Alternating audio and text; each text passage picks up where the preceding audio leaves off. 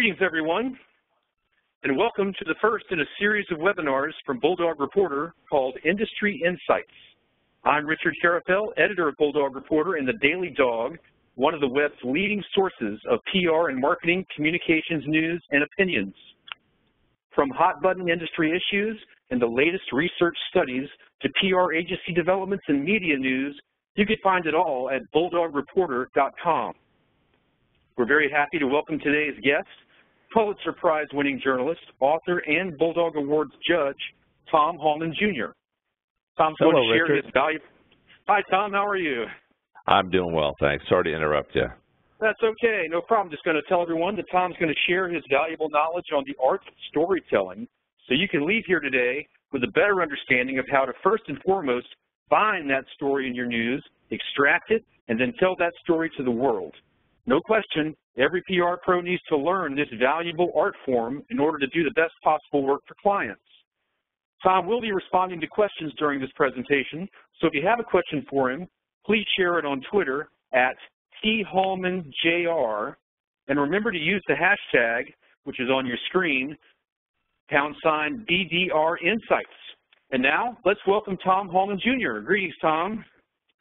Hello, everybody, and thanks for being part of this panel. I'm looking forward to it. I'm going to give my general overview on why story matters. We live in an incredibly complicated and overstimulated world where we get information from Twitter, Facebook, newspapers, magazines, videos. And to cut through that to get to the reader or the viewer or the consumer, story is the most effective way to do that because we are hardwired for storytelling. It's how we take facts, which are a dime a dozen, and make them meaningful for the consumer. And I'm going to use the word consumer in the broadest sense of the word. And that means somebody who will stick with a story or a commercial or a video for more than 10 seconds, more than click on it. And the reason they do that is not because of what the intellectual material is, not because of the facts, but because the information, the product, the character resonates with them emotionally and they find themselves caught up with it. And I'm going to give you an example from a story I'm going to be doing, and then I'm going to give you an example from an advertisement that has really stuck with me, and then something from the entries I've been judging that I found was really innovative. And again, all of these are storytelling. The first one is something I'm doing. United Gospel Mission. They have them in every city. They want to do a story. To do a story about an organization requires the organization to have a face on the story. So when you're thinking about who you're pitching, who your client is, it might not necessarily be the chairman of the board. It might not be the founder of the company. It could be somebody very, quote, low level that really has a better story to tell. And in this case, that's what's happened to me. There's a man who volunteers to pour coffee daily for homeless people. And he played minor league baseball in the 40s and 50s with the former mayor of New York, Cuomo. And that makes it an incredibly rich story, which tells the story of Union Gospel Mission through the eyes of this character, because people will want to know, how did you get there? What happened to your baseball career? What happened? That drives us. Now, when you're listening to me, you might think, well, that's just theory. But think about, why do you like watching movies or TV? Why do you when you sit down for a cup of coffee with somebody, why do you say, hey, what's been going on in your life? You tell bedtime stories to your kids. It's the reason you check Facebook. It's because you want to know a story. An ad campaign that I found incredibly effective, two of them. One was about probably a year and a half ago, maybe 2 years ago. It was for Dove Soap. They took a bunch of women into a room and asked them to describe themselves to a police artist who was on the other side of a sheet. And the artist drew their likeness. Then they brought in women who had met the woman who was being interviewed and said, now describe the woman you met. And the point of the piece was, women are overly critical of how they look. This piece was, again, selling soap, but it was so well done. I have watched that. I have shared that video. It made me tear up. It made me feel emotional. And the reaction of the women when they see how they are perceived by other people was powerful. So you see that, and you can't go into a store and see Dove and not think, oh, yeah, I remember that stuff. That is product placement deep in the heart. The second one that really stuck with me is the one, I think it was last year, with Jean-Claude Van Damme standing on a couple of Volvo trucks going backwards as they split, and he did the splits on the truck. And there's if you go to YouTube, you can see the clip, but if you dig a little deeper, you can see the advertising agency, how they put this thing together. And it was a remarkable bit of storytelling where they had the character do a voiceover and speak right to the camera. Then they did the stunt, and you can't turn away from it. And I've watched the thing 300 or 400 times. Well done. The last one is something I'm judging from one of the Bulldog entries, and it was for a hotel chain, not an upscale one, just kind of a regular hotel chain, and they wanted to stand out in the market. And so the agency did something really remarkable, I think, based on storytelling. They went and interviewed a bunch of moms who they found out through research ultimately decide what hotel families stay at, what they do on vacation, where they go, and they asked for tips from moms for travel. And they built their campaign around, I think it might have been a hashtag, Ask Mom. And it was not only informative, it was funny, and it made this chain stand out in, again, a very crowded marketplace. So how do you find these stories? Stories are not built on the use of technology. Technology is simply a tool. So when we move this little screen here forward, what's not a story? So what's changed in the industry is I'm a reporter in a newspaper. I also have a Facebook page, author page for my books that I post stuff on. I have had stories of mine run in Reader's Digest. One's going to come out next October, and I'm going to be doing another story for them that they pitched me. I have my own website. I know people in different parts of the industry. The point of this is you have to really think, who is the best place to pitch a story to, because that story can live on multiple ways. I'll give you an example from something that happened to me a few years ago. I got a very traditional press release that somehow floated over to my desk, and it was about a company that invented something where you can supposedly take this pill before you drink, and it will prevent you from having a hangover. Okay, that's not going to run in a general interest newspaper, and most of those pitches are going to end up in a wastebasket. But I thought, that's really humorous. Does it work?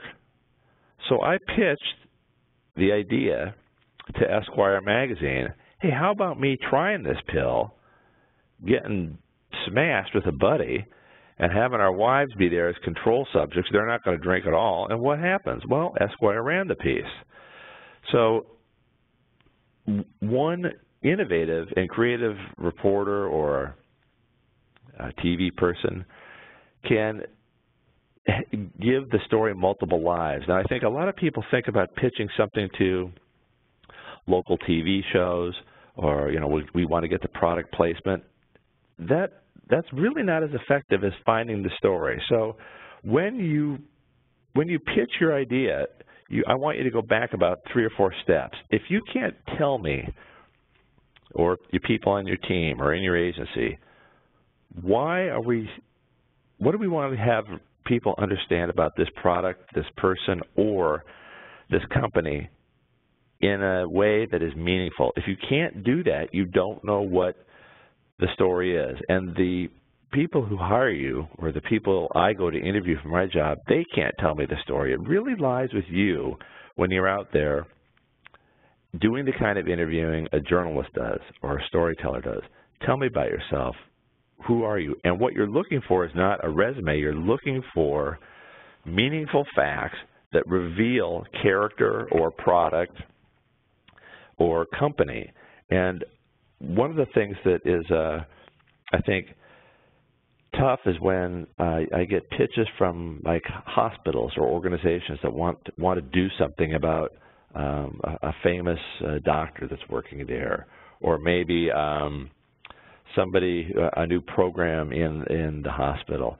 And those are tough stories because unless you're specifically interested in that, you're not going to read it. So what I look for are people that reveal the story. And I'll give you an example of something I did a few months ago.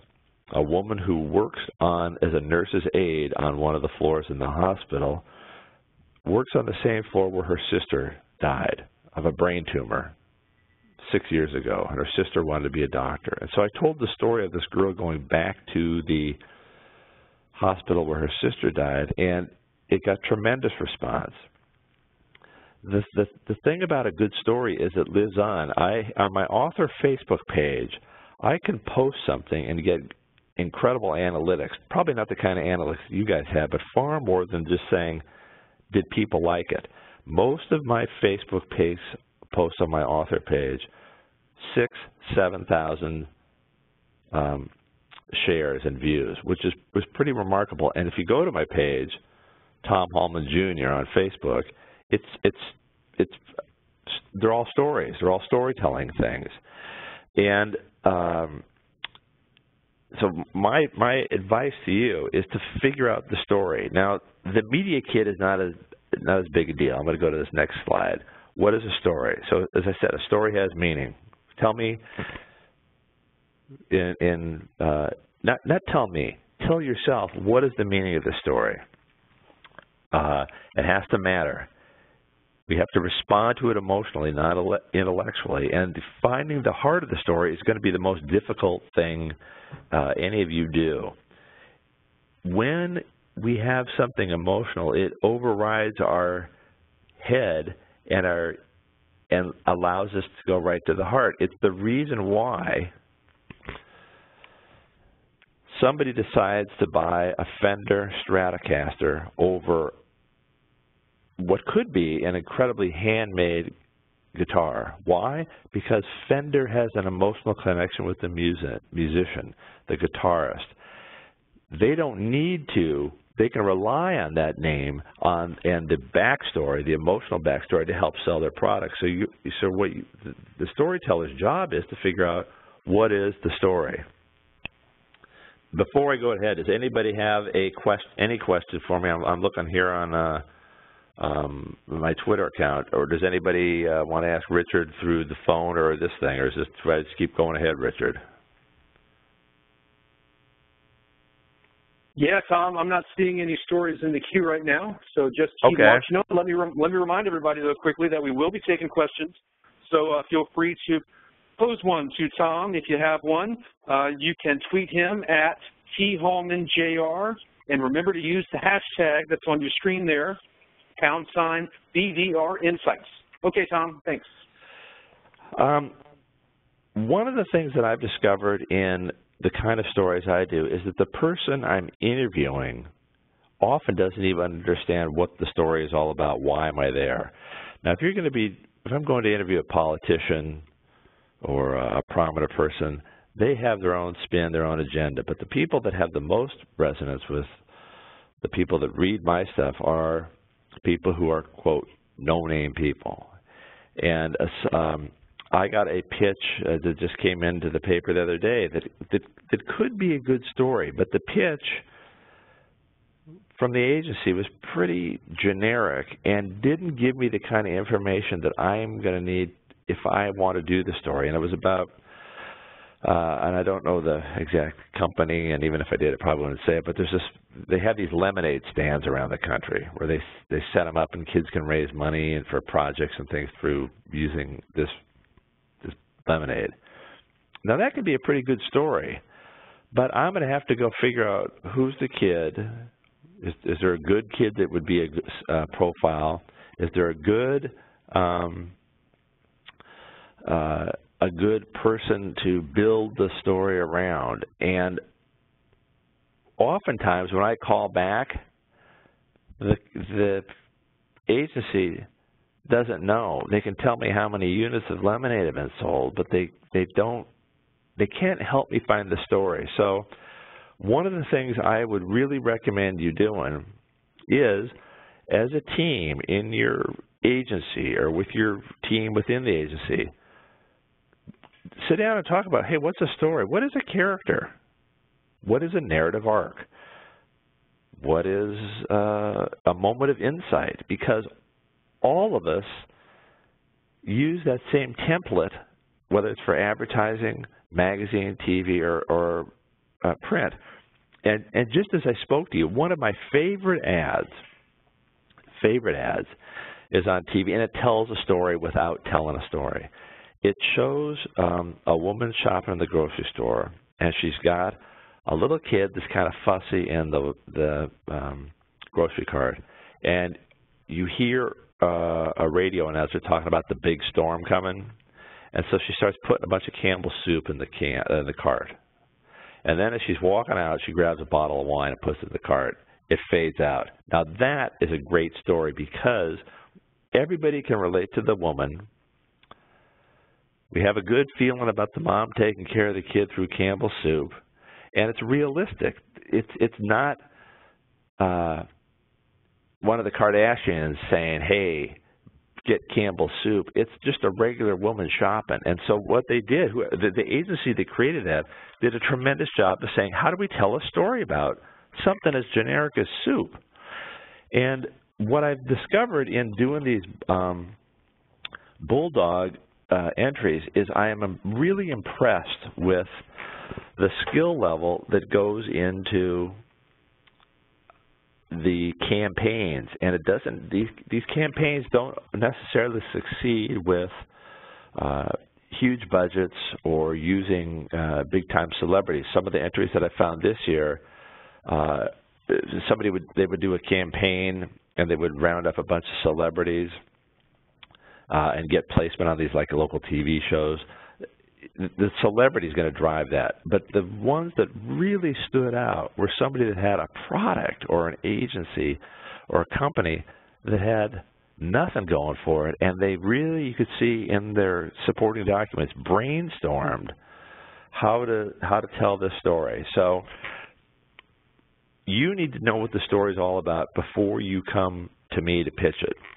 Now, in this marketplace, how do you pitch stuff? There are very few newspapers anymore that have city desk where you used to send in a pitch. You need to start figuring out by getting on the internet and figuring out who covers the kind of thing that you are pitching. Look at their Facebook. As I said, you send me an idea that's a good idea, I can pass it on to the features editor at Reader's Digest, my Facebook, write it here, tell other freelancers that I know, hey, this might make a good project. Knowing me, and there's many people like me in the country, is a hub for you to get your best stuff out in really what is truly mass market. So again, what's great about this is absolutely a creative process. On this next slide, you can see why Facebook works so well with readers. And I was late coming to Facebook. I would tell my kids, I don't really care. Nobody's going to care that I'm having a coffee, this week. Who cares? But what I've discovered is Facebook allows me to build a brand. And in this world, branding is absolutely critical. Your agency is branded. Your clients want to be branded. And what you can do is have a agency or a personal Facebook page, and you can even toss out good story ideas and let reporters, writers know, hey, come here, we're going to post some ideas for what we're working on, and if you're interested, contact us. And what the beauty of Facebook, as I've discovered, and probably young people know this already, is the algorithms that can sort out what we're interested in. And as I said, when I first started my author Facebook page, it was pretty limited in scope. I didn't really tell stories. I just talked about what I was doing. But since then, I've been telling stories about my life that do what I'm telling you to do, relate to a bigger theme. And the reach of Facebook has been remarkable. I'm getting people that are coming to my page now that, like a baggage handler at LaGuardia Airport. And that's why this branding is absolutely critical. So what do we need from you, and how do you convince me to do your story? Two things. One, it's got to either be local, or it's got to be something that I can localize with national experts or with a company that I can find a way to make readers in my area like it. Or it's such a great idea that you pitch it to a magazine, and it's a national story.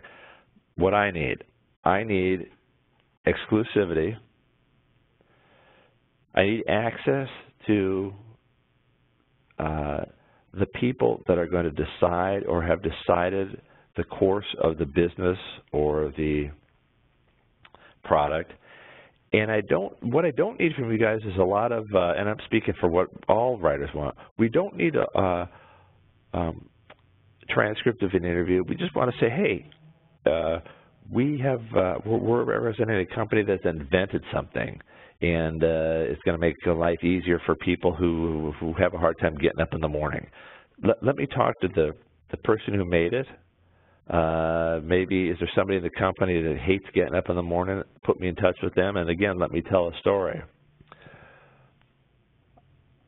The myth about advertising, I've discovered as an advertising viewer, is it doesn't have to be on the nose. And by on the nose, that's a screenwriting term for it. You don't have to hammer home what it's about. And one of the things I really like to do is go to YouTube and look at the advertisements, TV commercials from overseas, particularly Thailand and Asia. And these are like 3 or 4 minute long stories selling stuff about insurance or watches, but they tell a story that draws me in, makes me feel something, and makes me either tear up or laugh. And I think those are the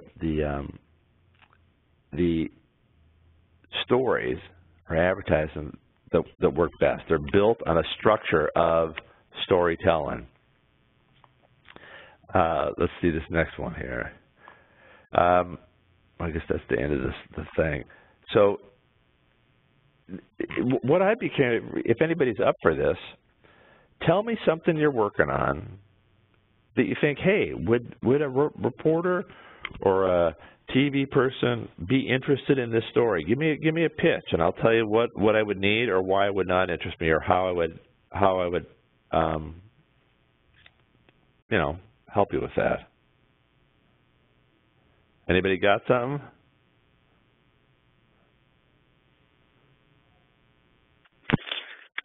Now's a good time to pose your questions to Tom if you have a specific question about a story you may be working on and trying to find the story in it.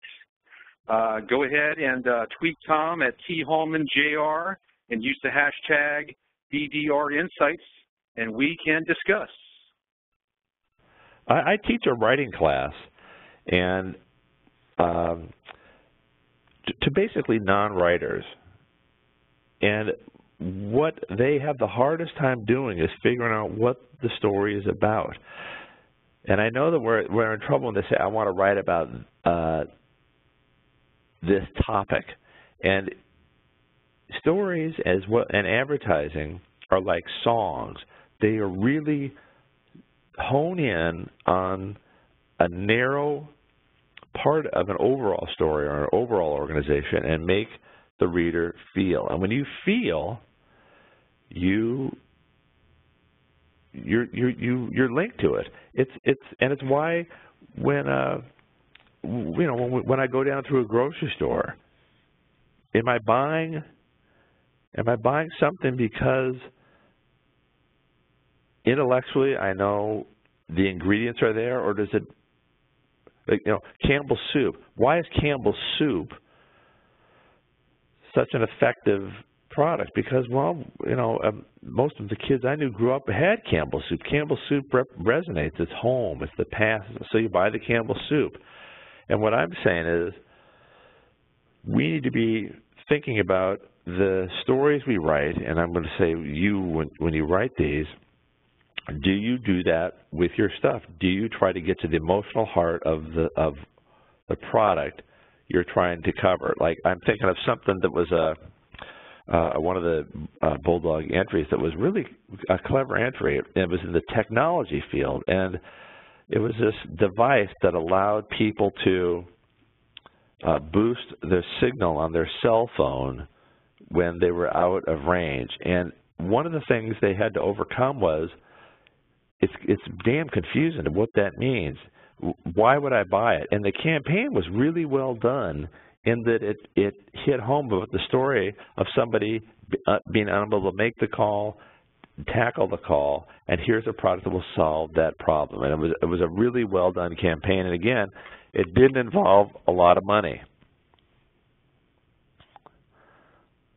Let me check the Twitter. Anybody? Okay, let's see. Okay. Well, I'm just seeing people retweeting what I've been saying. Anybody have? Okay, somebody can answer me this question through Twitter. How many of your pitches get rejected, and what do you tell your clients? What do your clients want from you in terms of getting the message out?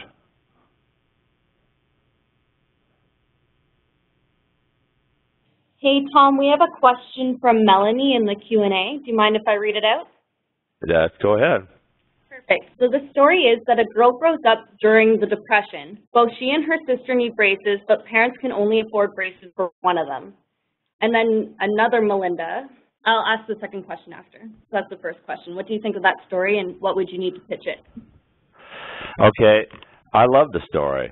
So let me recap. Girls grow up in the Depression. The parents can only afford braces for one, right? Yes, that's correct. Okay. All right. Now, there's multiple ways I would tackle this. Let's say the person is representing an orthodontic company. That's the kind of thing you can say, back in the day, braces were so expensive, it was like buying a used car or a new car. Things have changed. And at this place, we try to serve customers who would not be able to get braces 10, 15, 20, 30 years ago. Now, you pitch me that story.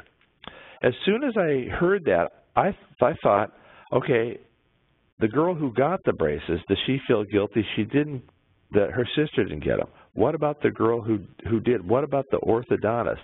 That's a good story idea, and it's a good. It reminds me of how those gentle dental ads that I see all the time, where they come in and the first one says, "Hey, the dentist is playing golf. You can't do here," and then the walls break away, and they go, "Hey, we can get you in right now."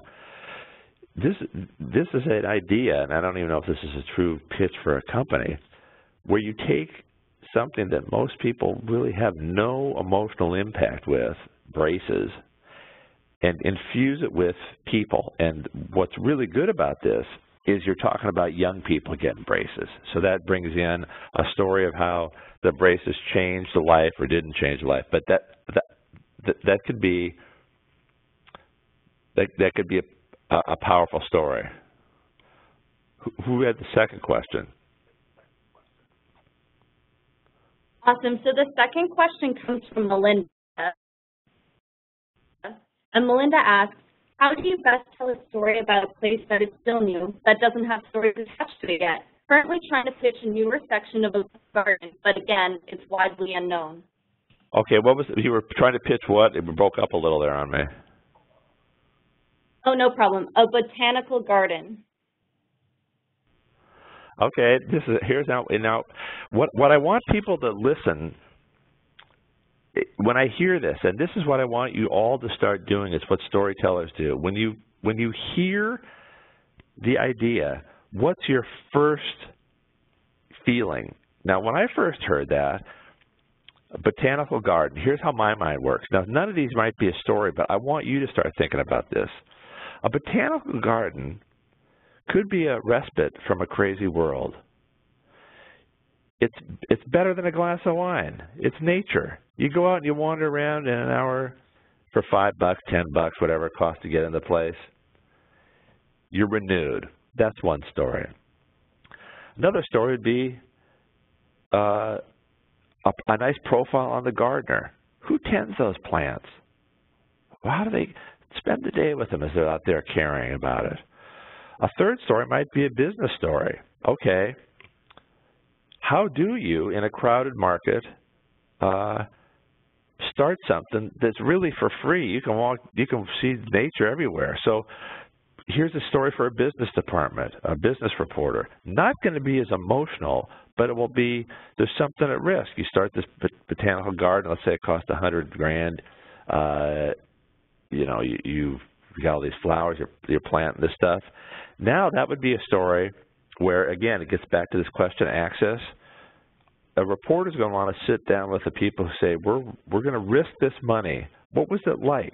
What did you fear? What was it like when you were there? Do you ever go to the garden yourself? This is, again, it has a really nice hook to it. And many of the most powerful stories are quiet stories. They are not about the flash of something, but the quiet dignity of life. And so, like, let's say a client is okay. I'll tell you another ad that I think is just absolutely amazing. It does everything I'm talking about. It's a story about nursing. Yeah, it maybe lasts all of 30 seconds. I never turn it off when it comes on.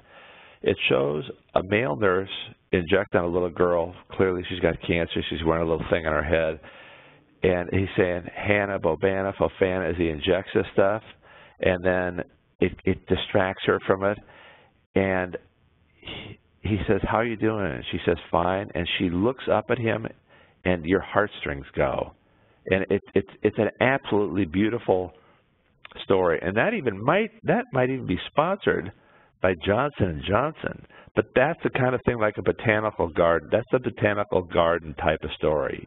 You're not writing about nursing. You're writing about where they're showing a story about one nurse and one patient. So if you can get a feature writer out to that botanical garden, that's a story. That would be a cool story, and a storyteller might do something as just what I said. In a noisy, crazy world, you don't have to fly overseas. You can drive out to the intersection or whatever, pay your $10 and go to this garden. But I like that. Did that help? Was it Melanie or Melinda that asked that question? That was Melinda. Okay. Did it help, Melinda? And let me ask you this. Is it a private botanical garden, a city garden? Oh, it's Melanie. I'm sorry. I'm not Melanie. She hasn't responded yet. But I have another question here for you, Tom. All right. Okay. So, a client in the nutrition industry wants to be in the media every month in 4 specific markets. Our team has tried time and again to make each pitch new and exciting, but nutrition isn't always big news. What would you tell this client is realistic? I would say nutrition, if I'm doing the client, I'm saying, listen, everybody eats something every day. So you have the opportunity to have a story, but it can't be the same one. So is this nutritional, does it help with health? Does it help with diet? Does it help you get stronger? Does it help you with your kids? Does it help you with your mom and dad as they age? What is it that we can find in this product that makes a story? And if you think about some of the successful transitions in my life that I've seen, think about adult diapers. They have, nobody even thought about that in the past. Now you see these things on TV, and so they've realized they're targeting a demographic.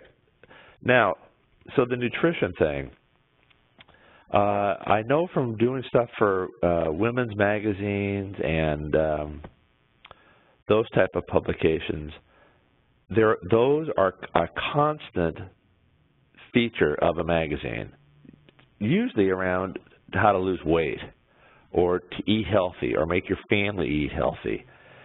So without, and I don't want to have the person say what the product is because we're in a big group setting here, I would break it down and say, what elements of this can be a story. The second thing I would tell the client, I'd say, you got to be realistic. Would you rather have multiple stories that don't go anywhere or one or two great ones in the year that are home runs? And I think, again, it's how we stand out in a crowded landscape, how we brand ourselves. We're all branding.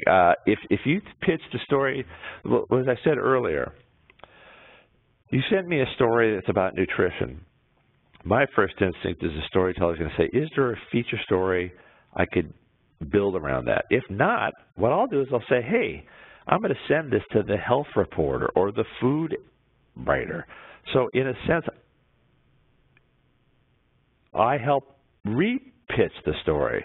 But you have to have enough stuff in your email to me where I'm intrigued. And it really stands out when I feel like the person has done some bit of research as why it's coming to me. And I just did that this morning with a story that came to me.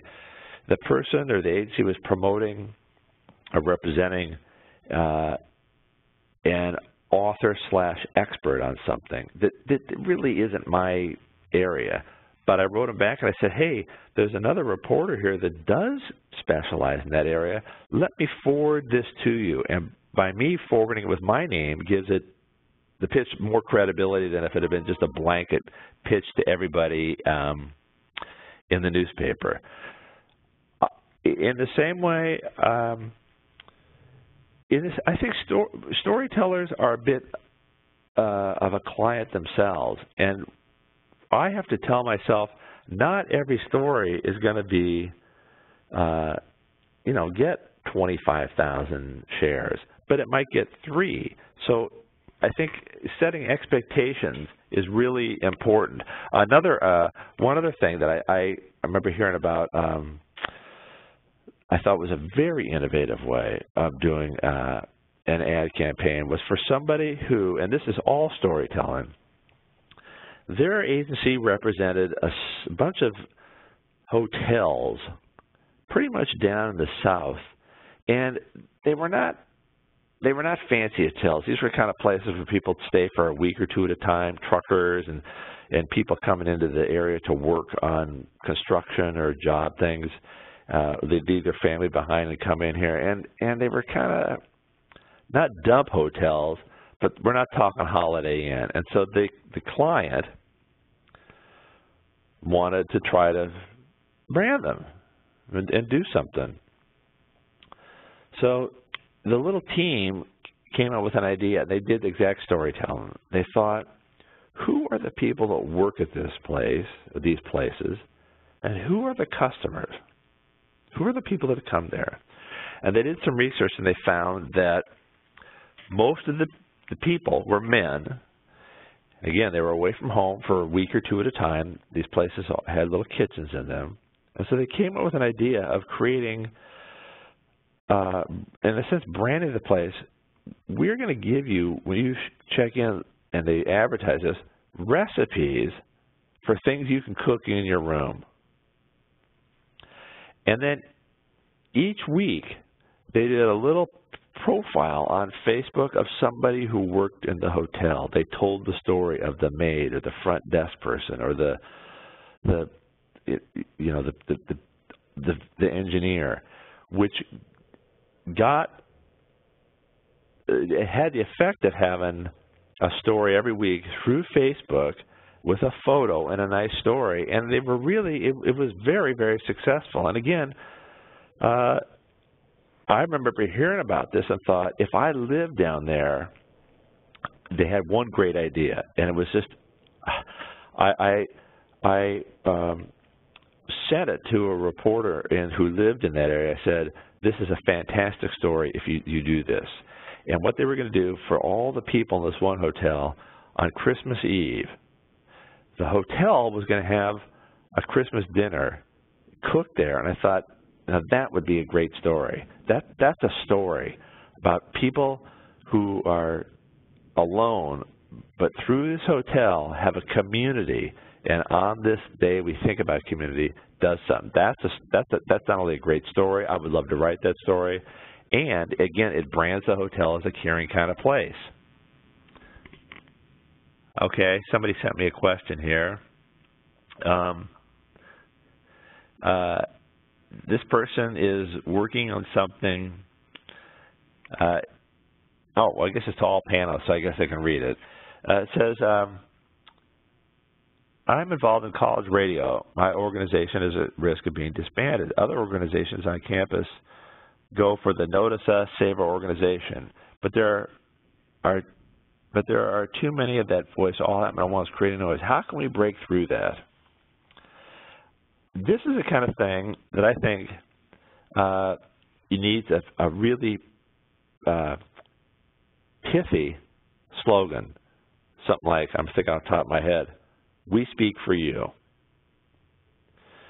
And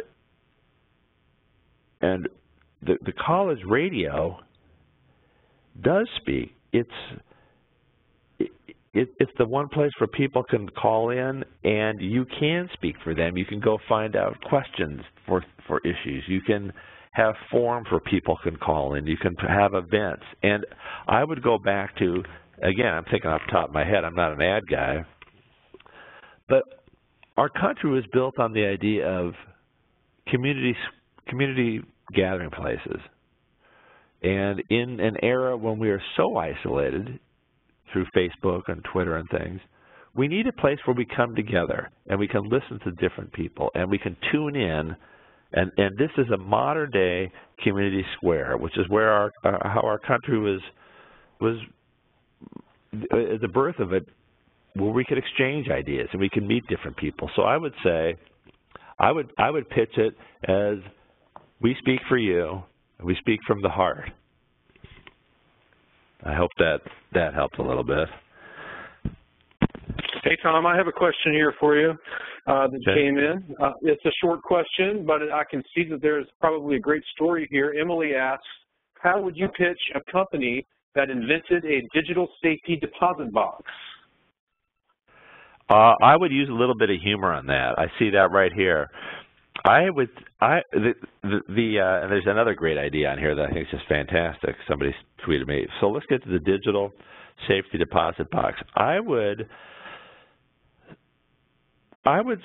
pitch it in the way like, and I'm not sure exactly how I would frame the pitch, but I would do something where we know, hey, my phone breaks, or the digital dies.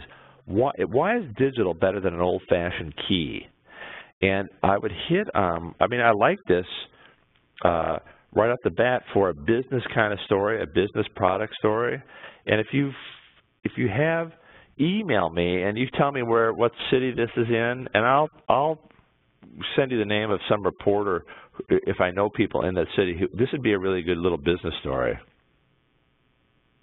And I think that the pitch is pretty obvious. It's like as technology changes and we become more comfortable, we're going to the old, again, I'm thinking off the top of my head, bear with me, we're the last bastion of something is the safety deposit box, which you have that, you think about the old Westerns on TV, they go into the bank and rob the safety deposit box. Technology is catching up to one of the last vestiges of banking. We are used to using debit cards and paying online. So these people, whoever invented this, as a way to kind of bridge the past and the present and the future. And it's a great idea because you could talk about hacking and how do you come up with a good code, all those things. This is a good, email me and I'll help you on that one. I like that idea. Somebody else had one here. It says, my client is Ballet for All Kids, a dance instruction for special needs kids. That's an easy sell. I love that story. And ask yourself, why does Tom like that story? It's tender. It's a story about one of the kids coming in. It's a story about the teacher. It's about it's a story about how we don't need to be perfect to dance. The dance is about letting go, about being free. If I was doing that story, I'd love to build the story around starting at one of the kids' homes and coming to the school, and let's say the kid is not able to engage in the world in many ways, but at this ballet place for 1 hour or whatever, magic happens. And I would put the reader right there. That's a story that lends itself to video. This is the kind of story that's a definite, absolute Facebook share story. I did a story this week. If you're going to go to my Tom Hallman Jr. Facebook page, and you can like it so you can follow these things. I'm going to be doing these monthly or weekly kind of column stories that are exactly what this Ballet for Kids thing is all about. A little boy in Portland died last year when he was 20 months old. He had a seizure and died, and his parents decided they donated his organs, and then they thought about people will forget him. And so they started this thing called For the Love of Otis, which is a thing where you do something kind for somebody else, and you put the hashtag For the Love of Otis. So I did a story, and the way I framed the story, if you go see it, is a story. Well, it took off on Facebook. It had on the newspaper online site, it had like 2,000 shares. On my Facebook, it's gone around, and the story has gone around not only the country but other countries. This Ballet for Kids story, that's a classic story that would be shared on a Facebook page. Now, if Rhonda is going to do this story, if it was me, I would say I would go to a newspaper to pitch this story more than a TV, because a newspaper can tell the story in depth, and newspaper can do high quality video, and by having something on the newspaper print edition, online with the video, and then they'll tweet it, Facebook. It's really a home run story. I love that story. I wish they had one out here, because I would do that story. Those are the kind of stories that I like. But Rhonda, you got a great idea there. That's a really good one. And anybody that doesn't feel comfortable weighing in now or has questions in the future, you can contact me through personal message on Twitter, or go to my Facebook page. And I've been in the business 40 years. I know people that, if it's not my kind of story, I know people that like a friend of mine. He works in Chicago on a magazine. His wife is in the TV. It's about knowing. It's about pitching your idea to the right person that can do the most with it. And that ballet one, that's just a great story. I wish that had come to my desk. Hey, Tom, I have a quick question for you. This is Richard. A little bit more about logistics and actual content, but You know, we're always hearing about how journalists are, you know, bombarded, you know, with work. You know, they're often tackling multiple beats, you know, and having all kinds of assignments laid on them. They got to monitor their social feeds, and, you know, they're pretty much racing other journalists in real time for every scoop, and so on. And some of these stories may not have as much of a breaking news, quote unquote, element. Do you think that there's a particularly good time of day, for example, or time of the week, you know, to try to get a reporter's attention with a story like this? Good question, Richard. I would say, like, let's say the ballet one. That's a story. This is where you have to use strategic pitching, and so this applies to everybody. If you have something, you go, we have something good here. Do not send out blanket pitches to everybody. Figure out who in that market is the kind of person that does the work that this story would fit. Then email. I like email better. Just say the tweet that I got about the ballet for kids, right there, that's an absolute, you're going to get my attention.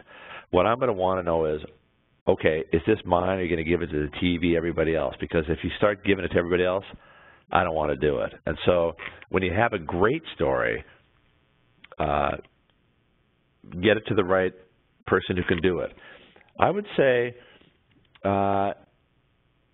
any good reporter is going to naturally gravitate towards a great story. We're not that busy that if I'm in the middle of doing something else and this ballet thing showed up, for example, I wouldn't say, oh, this is going on my story list. Everybody might have their own thing. I would say know the time zone. If you're sending something from New York and you remember, the time zone difference. For me, I like getting stuff in the morning up until, let's say, 10 o'clock. And if it's a mass-produced pitch, you can tell. Like if I'm getting pitches about stuff about women's fashion. Hey, Tom, I've got this. I realize they got my name off of some mailing list. It's not thoughtful. But if I get something, hey, Tom, I checked out your stuff at the paper and on Facebook. I think we have a really good story here. Here it is. Could we set up a time to talk? Then I'm going to call you back. Because remember, storytellers want good stories. We live and breathe those. This ballet thing, whoever that lands up with is going to have a fantastic story. Now, your job as a person pitching, you don't want to give such a great story to someone who can't pull it off. So you're not going to send it to somebody who doesn't have the chops to do it, because this is a story with nuance and feeling and poignancy and power. So you do it the right way, it will get in there. Again, we're not that busy that we're not going to read it. Okay, I got a question here from somebody else. This is one, a story about an equity theater company in an area surrounded by community theaters who say they are professional because they have professional staff, but the actors are not equity. So I'm going to make sure this is right. So what kind of story would you tell for an equity theater? I would try, again, humor is the kind of thing that works on this, and I would play off on this one. What makes a professional actor? And an equity is more, I'm just going to make some stuff up off the top of my head. An equity is more than just like a union. It's like saying, if you have a cover band that says, hey, we're doing Rolling Stones covers, that's not the Rolling Stones. So I would say, I would try to build a story around this, around one of the people in the theater and their journey to become equity and what equity means to them. And again, I would have a narrative arc in this story where I would say to the storyteller, come to some practices. Watch what they do. Watch how they do it. And my story, if I'm writing this, would probably end with the curtain coming up on the opening night. But it's a story about the people. Okay, what would you tell us? Okay, we've done, okay. The media's not interested. That's, you just haven't, send me an email about what town this is in, will you? And send it to me, because you have a story here, and you can pitch me the idea, not on here, and I'll tell you what's working and what's not working. So I'm going to probably mispronounce your name, so I'm going to try it, but send me that, and I will get back to you. Probably not today, but I am very diligent about responding to people. Here's another one, quick one, Tom. Sorry to interrupt. This is a question from Michael, just chimed in, and this is an interesting one, ties back into the pitch traffic and congestion you were talking about a minute ago. He's saying with the opioid crisis so saturated in the media right now, how do we tell our story about prevention, you know, amidst all that traffic? This is, okay, what he's talking about is a company or preventing opioid addiction or over prescription or use of it. I would, now this is a tough one because you get into, it depends on if you get into with a doctor, HIPAA, all these regulations. But again, I'm thinking like this as a storyteller. I would say something like, I would want to have, I would open up a story where I get to look at the pill and say it's just a blue pill, and I would want to talk to who's ever going to be prescribing. How does it work in the body, and why is it so addictive? This is that's an easy story to sell right now because there's just, it's an issue that is sweeping the country, and people are talking about it. Again, feel free to private message me on Twitter, and I'll help you form that one, okay? Somebody had here one, how do you tell a story for a clothing brand that inspires people to go for their dreams? I'd have to know what kind of clothing. Like, let's say it's, we're going to talk off the top of my head. Let's say it's dress wear or suits for people, or casual. It depends on what does the story about the clothing reveal. And I might even think about something like play off the line about the emperor has no clothes, but the clothes are what make a person, and the clothes reveal what's hidden inside. Again, a dream. Without knowing more about it. Oh, streetwear clothing. Okay, this is probably going to show my age. Is streetwear like, what is streetwear clothing? And you can send me what that is. It shows my my age probably here.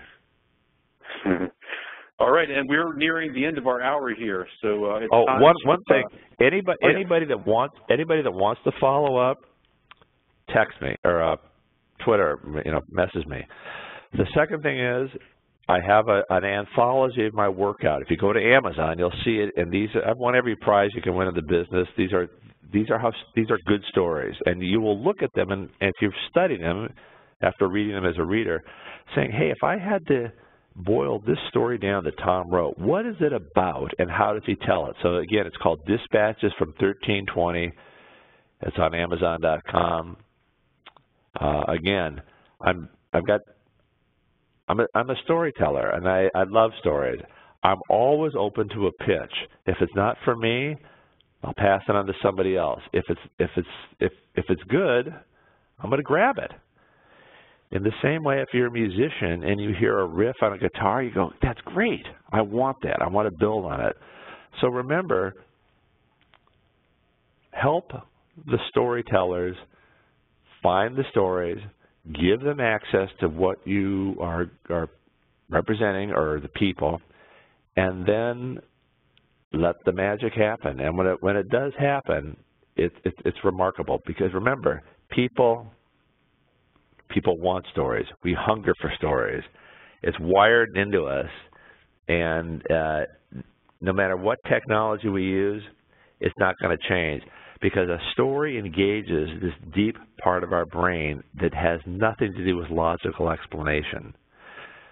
You feel it. I've been there. I've been walking down the thing, and it's a snowstorm, and I'm getting soup, and I'm also going to grab that bottle of wine. People, audiences, readers, tune into emotion. And again, if you see the stories in my book, some of them are funny, but they're all emotional. And we crave that. And if you can find a way to give people that, you will stand out in a sea of people dealing strictly in factual information, because facts don't mean anything. It's the story that the facts reveal that matters. I hope you got something out of this. Bulldog Reporter is a great source for storytelling, creative thinking, creative structuring. Come back, and again, anybody needs anything, message me. All right, that is great. Thank you, Tom. Those are some incredibly deep insights today. I hope everybody got some good stuff out of that. I'm sure you did. And we will share information about Tom's book that he mentioned on our feed after the webinar. So keep an eye out for that and find out more information there. And thank you to everyone who's listening for joining us in the first of what is sure to be a fantastic webinar series. And we hope to see you back next time. You can watch our feed for updates about the next event. And have a great day, everybody. Thanks.